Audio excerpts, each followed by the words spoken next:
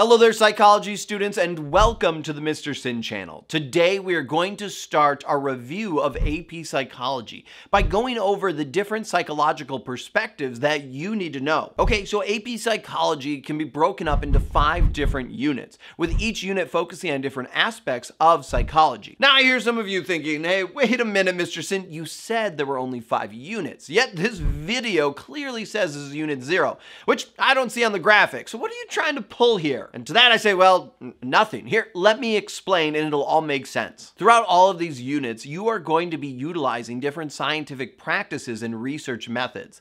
These concepts and themes are the foundation of the course. And to help make sure that you're familiar with these different practices, I'm going to break down each of the practices listed in the CED in what I'm going to call Unit 0. The goal of these videos is to help you familiarize yourself with these practices and concepts so that when they come up in your class and on the AP exam, you are familiar with them. All right, having said all of that, I think it is time that we start reviewing the different psychological perspectives. But first, make sure you go and get the guided notes that go along with this video. You can click the description in the video to get the notes, which will help make sure that you keep your notes not only organized, but also make sure that you don't miss out on any of the important information in the video. Remember, if you truly want to learn psychology, you need to be active in your learning. It's not enough to simply just passively watch a video. Now today, if you ask someone what they knew about psychology, they would probably give you an answer about people laying on a couch in a room and talking with a therapist about their life and their feelings. This comes from the psychodynamic perspective of psychology. This perspective was first developed by Sigmund Freud. It originally was called the psychoanalytic theory and is still practiced today. The psychodynamic perspective focuses on the unconscious mind and early childhood experiences. Freud believed that people's personalities are shaped by unconscious motives, and that we could better understand our subconscious by analyzing our dreams, speaking openly about our expressions, and trying to access our repressed memories and feelings. One of the ways Freud observed this was by using free association.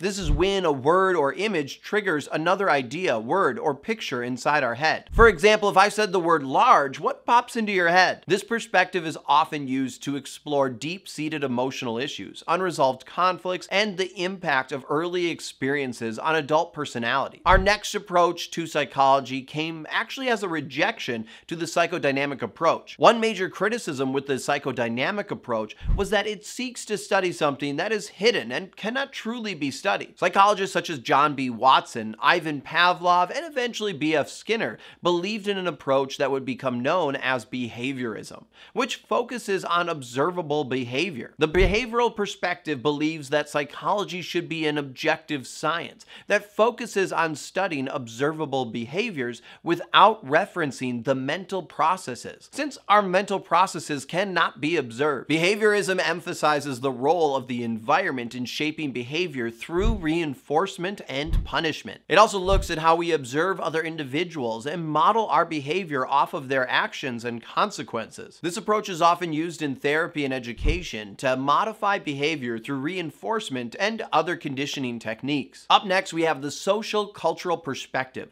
which focuses on a person's experiences and influences in their life to better understand how culture shapes an individual. This approach observes how individuals' cultural norms, which are shared expectations and rules, often guide behaviors within a group. It also seeks to better understand how individuals' behaviors are shaped by other societal expectations and individuals. For example, many of us in the United States like to believe we're truly independent. But how does our family, religion, food, music, our neighborhood, our school, our culture, or society shape us? And how does that impact our decisions? In one way, this approach can be measured when looking at interactions we have with people and things around us, but can be difficult to measure the culture itself. This perspective often provides insight into different behaviors across different cultures. The next perspective is the Humanistic Perspective, which emphasizes our potential as humans to grow as individuals individuals. This was led by individuals such as Carl Rogers and Abraham Maslow, who believed that behaviorism was too limited in its scope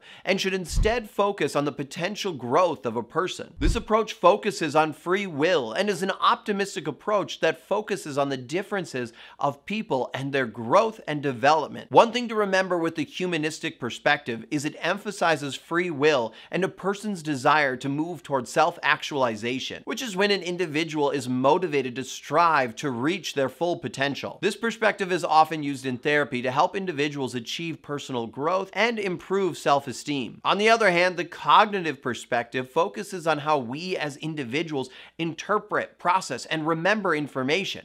Essentially, this approach focuses on our inner thoughts. This perspective emphasizes how people process and store information and how that influences the person's behavior. But similar to the other perspectives, here we are faced with the challenge of trying to study our thought processes in an objective and observable manner, which is essentially impossible. Many of our thoughts may be flawed and could be based on limited life experiences or our emotions. We can see this perspective is often used in cognitive behavioral therapy. The next perspective is the biological perspective, which seeks to understand the links between our biological and psychological processes. It focuses on the brain, neurotransmitters, hormones, and the nervous system's role in influencing thoughts and actions. Essentially, how behaviors and mental processes are influenced by our nervous system. This perspective allows us to better understand different neurological conditions, mental disorders, and the effects of medication on behaviors.